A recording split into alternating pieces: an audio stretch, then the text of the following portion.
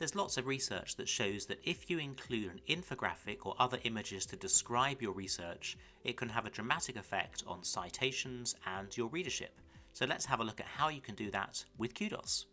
Select the article that you want to add your infographic to, go through to the edit page for that article, and then if you scroll down to the images section, you'll see add an infographic.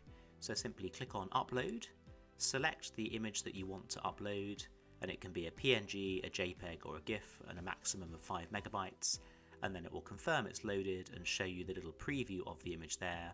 And then if you switch back to the reader view, then you'll see your image is now displayed, and you can click on view full size to see the larger version of it.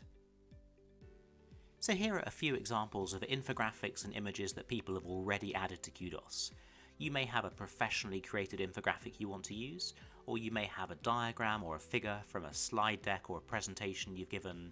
There may be a key graph or a key table from your research you want to include, or maybe a photo of the team that shows the team behind the research. So that's a really quick overview of how to add infographics and images to Kudos. Remember, infographics can really boost your citations and readership. It's really easy to add them to Kudos. You can add any image, it doesn't have to be an infographic. And if you've been invited to Kudos by one of our publishing partners, you can add infographics to their articles. And if you're a premium member, you can add infographics to any article. Thank you for watching.